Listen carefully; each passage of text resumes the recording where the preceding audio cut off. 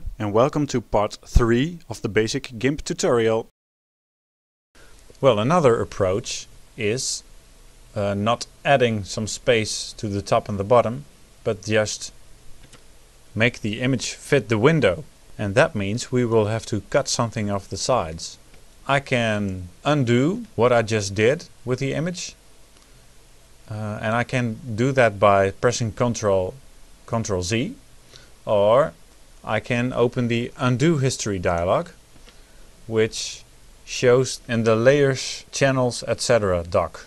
And by standard, the last one is selected. So if you go up, the history appears. And everything we have done with the image shows here.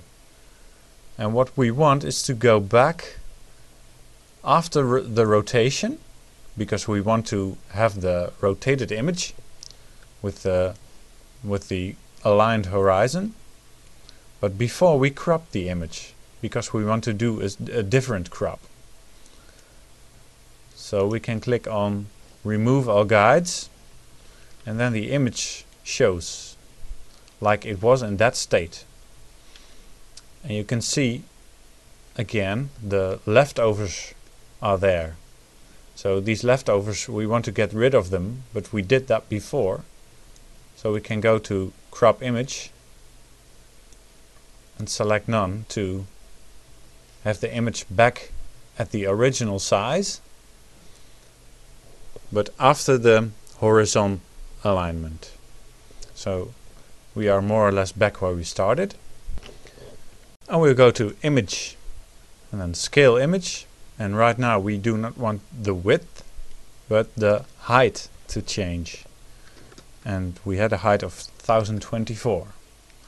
So when I click on width again, then with height changed, then the width will not be 1280 but 1384. That means the resulting image, when I click on Scale,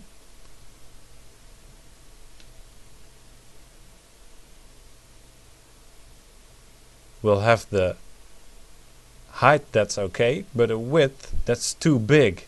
So we will have to cut something off the edges. I'll just make the image a little bigger. And we can do that by going to Image, Canvas Size again, like we did before. But now we don't want the height to change, but the width. So we make the width 1280. And when we click somewhere else to activate it, you see what happens to the image. It wants to cut off something of the original image. When I press Center, I see that to the right and the left part of the image, it's not perfectly symmetrical. So I will just alter this image until I like it, what that will do. And I press on Resize. So right now the image is resized, and like we've seen before, we have on the left and the right side, we see that the image actually is larger than the pieces we cut off. So the dotted line on the sides does not meet the image anymore. This means the layer is bigger now than the image because we cut off the sides, and of course we can fix that. We can make the layer as small as the image. And we can do that by going to Image and then Flatten Image. And right now you see the borders meet the image again. So right now we're done. This image is 1280 by 1024. So that's perfect for our wallpaper. And right now we're going to save it. We're going to save this image as a JPG. This is about the most common format on the internet, on the web around, and it works on every computer. Click on File and then Save As, and then we could choose to choose the actual folder, and I want to save it in my C drive, and in the temporary directory, but of course you can choose any location you want. And then click Save. And we can choose the quality of the image. And in this case I'll just let it be at 100% and click Save. So right now the image is saved. And the last step is that we make our desktop show this wallpaper. Now let me just close the Gimp. Right click on the desktop and press Properties. And then at Wallpaper we go to Browse.